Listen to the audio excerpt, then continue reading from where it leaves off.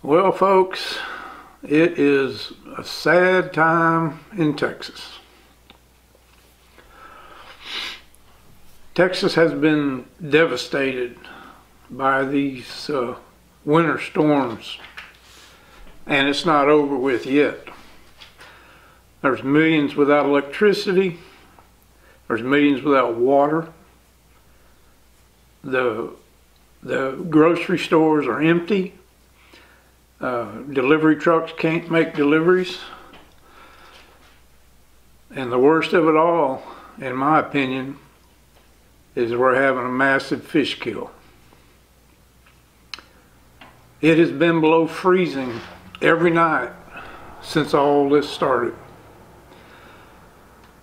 17 degrees one night, 20 degrees, the high for the next day, back down in the teens the next night, 20 degrees last night and the night before, and tonight we're looking at another freeze, and this is Friday.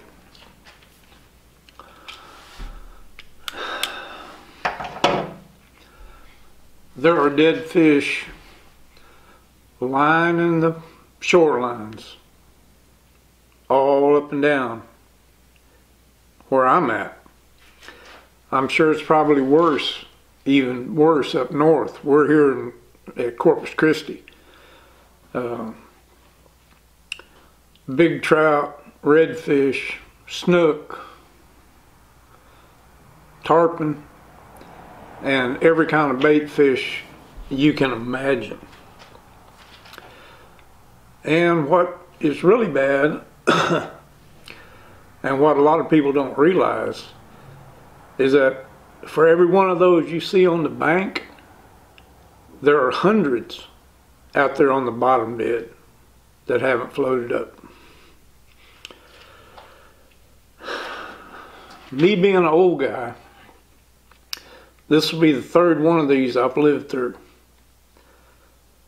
One in the 80s, one in the 90s, and now this one. And I can tell you from experience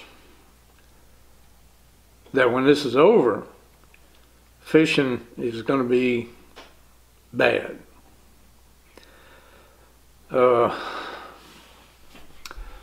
It normally takes about 2 years for a recovery, and it's not a full recovery.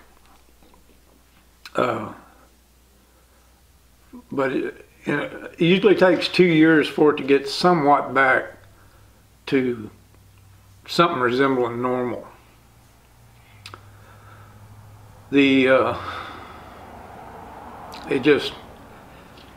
It's heartbreaking to see all these beautiful fish dead.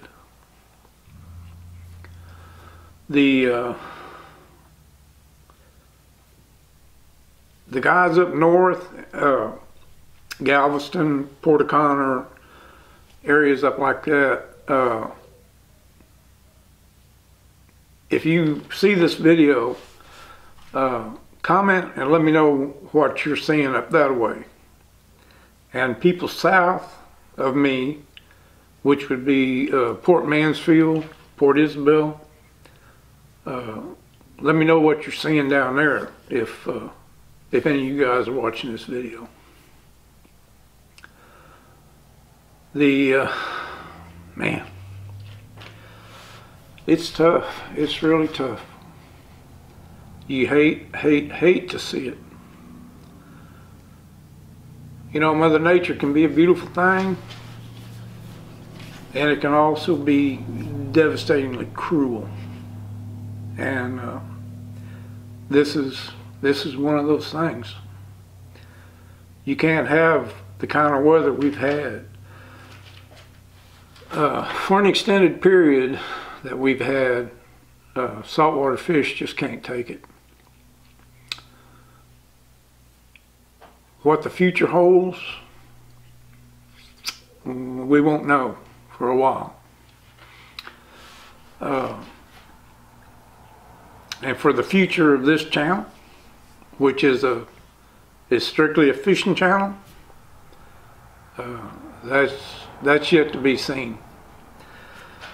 We'll just have to see how it pans out. But if it's like what I've experienced in the past, it's going to be a rough go of it after this weather finally passes.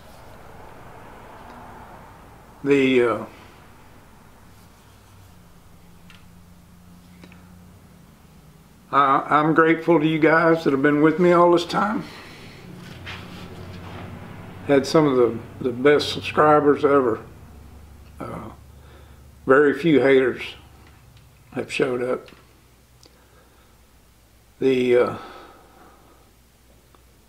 I've just tried to do content that was just straight up fishing with no nonsense. And a lot of y'all appreciate that kind of content. So, but anyway, it's really bad, and it's going to freeze again tonight, and there's going to be more fish die. So, like I said, we'll just have to see what happens from here on out. But I kind of wanted to give y'all a little heads up on the situation. I mean, everybody, locals and everybody knows what's going on, but there's a lot of you subscribers that are not local, and it's going to be ugly. But anyway, that's about all I got to say about it right now. And thank y'all for watching, and we'll just have to see what happens.